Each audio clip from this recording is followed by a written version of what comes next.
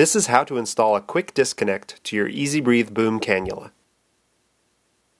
First, loosen the thumb screw and unsnap the boom arm from the ball mount.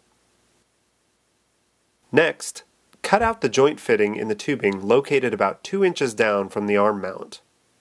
Be sure to cut the tubing as close to the joint fitting as possible. If the tubing is cut too close to the boom arm, the cannula may not be able to fully extend to the nose. With the tubing cut, insert the 1/8 inch barb of the quick disconnect connector into each piece of tubing.